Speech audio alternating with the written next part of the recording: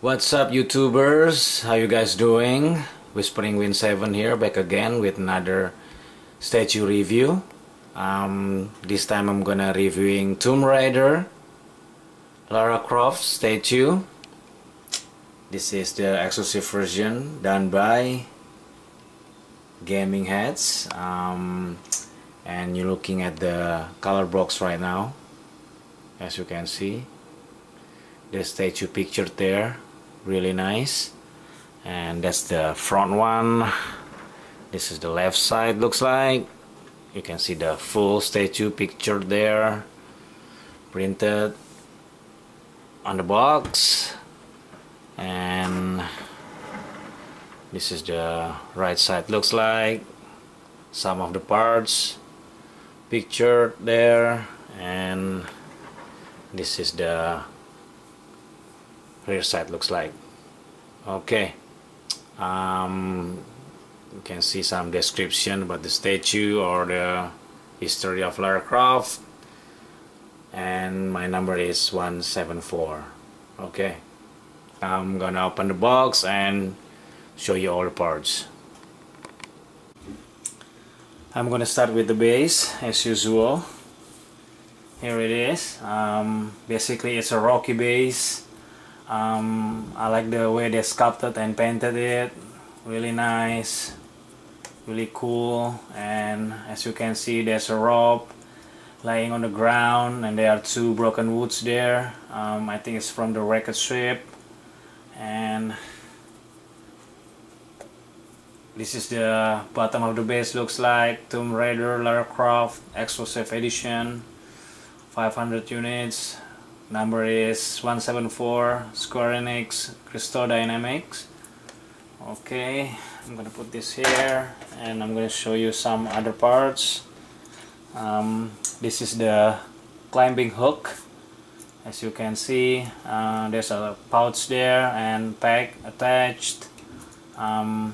Nice job on this one. And I'm gonna show you the regular one. This is the one, guys, regular edition, hand holding the bow. Really love the way they sculpted this bow around here. Really tiny, but they managed to did it really nicely. And around here as well, here and here and here, really cool. And the exclusive part is hand holding the shotgun. Here you go. Really cool job they did on this one. No complaint from me. Okay, and of course the Lara Croft statue itself. Now I'm gonna assemble it so you guys can see the fully statue looks like. Okay guys, this is the statue looks like. This is 1/4 scale Lara Croft Survival based on the recent game. She's standing about 18 inches tall from the base to the top. And this is the regulars looks like. That comes with hand holding the bow, as you can see. No mixed media on this one. All sculpted and painted. From my opinion, Gaming Heads did a really nice job. I love it personally. I would give this 8.5 to 9 overall. 8.5 for the paint job, 9 for the sculpt. Really nice, guys. I love the way they did for the pants here. You can see all the creases here and here. And the shoelaces here on the boots, they did it really nicely. The way they sculpt the pocket there, here also, and the straps here and there, and comes with the gun there attached. You cannot take off the gun because it's stick there, sculpted, really nice. And this is the rear side looks like, guys. You see the pockets there, sculpted, straps here, and the climbing hook here. You just can attach it to one of the straps here. It's movable though and removable, so it's easily for you if you want to take it off.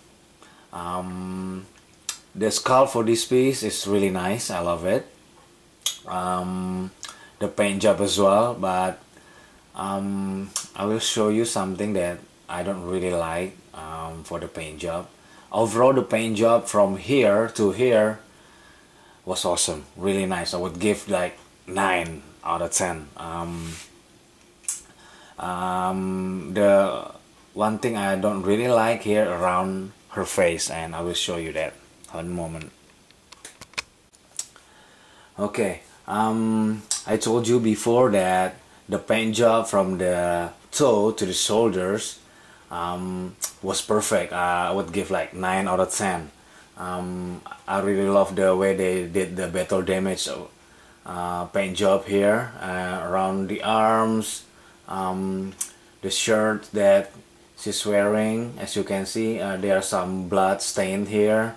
I love it. They did a really nice job for that. Here also, and some blood around here, and some dirt as well all over the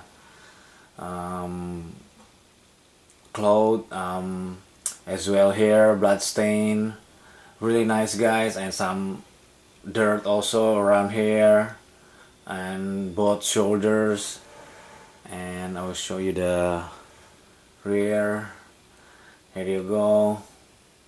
Really nice, guys. Even the way they did for the hair, I love it. Really good sculpted and painted. But one thing I want to tell you that the battle damage paint job around her face, it seems a bit off from my opinion, especially when they did this. I have seen the sample on their website, I mean the pictures. It wasn't like this, the way they did the paint job.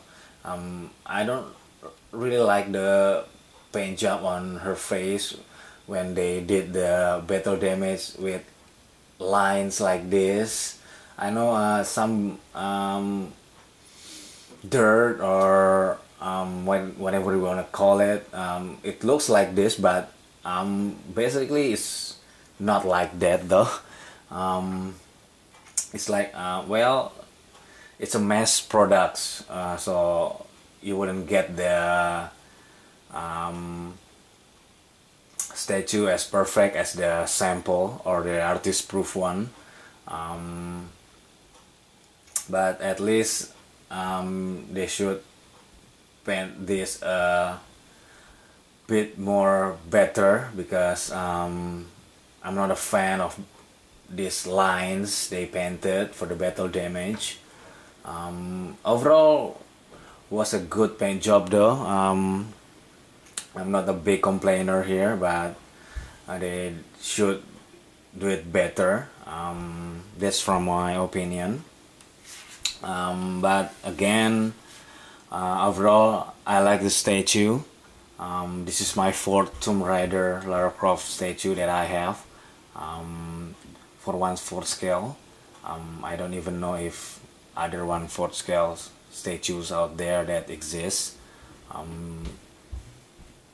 I think this is the first Gaming Heads Lara Croft statue they did, and Sachi already did 3, all of them. So I have 4 of them. So okay, now I'm gonna show you the exclusive looks like for the statue. Here it is. This is the exclusive version looks like, that comes with hand holding the shotgun. I have showed you the close look for the shotgun before, so this is the statue looks like, guys. Personally I like the exclusive better. That's my opinion. she's standing better with the shotgun. I like it, and overall it's still a really nice statue, especially if you like Tomb Raider, Lara Croft. I recommend you to have this. This is the first Lara Croft battle damage statue out there for 1/4 scale. The rest were like clean, beautiful Lara Croft statue in action, but not this. She looks like really mess and not that really pretty if you look at her, because she has this blood, dirt all over her body, so you won't see the beautiful Lara from this, but I like it though. And okay, now I will show you how I display her, especially if you have exclusive, and I will give you 360 for it. Okay guys, this is the way I display the statue. As you know, I'm having the exclusive here, and for you collectors out there that having this statue and have this exclusive version, I recommend you to display the statue like this. Use both version of the parts, the exclusive and the regular, because well, you have both of them. Don't put one of the parts in the box, you will waste it. The statue looks better this way from my opinion, and you have both worlds, the regular and the exclusive. Why don't you display both of them? Because from my opinion it better like this. As you can see here, and I know the regular has this hand, as you can see, attached on the bow, but you will not display her like this or like this, no way, but you will display her like this, right? Or even better, like this. So if you have the exclusive, attach all the parts that comes with it, the regular and the exclusive. If you only have the regular, well, you only have the bow, so you have to stick with it. Okay, that's my review for this piece. Like I said it to you before, overall I would give this 8.5 to 9. It's not a perfect sense statue, but I'm really glad I have it, because personally I love Lara Croft, guys. Even though I haven't played the games recently, but it's my childhood female character hero, so this is Lara Croft. Okay, now I'm gonna give you 360.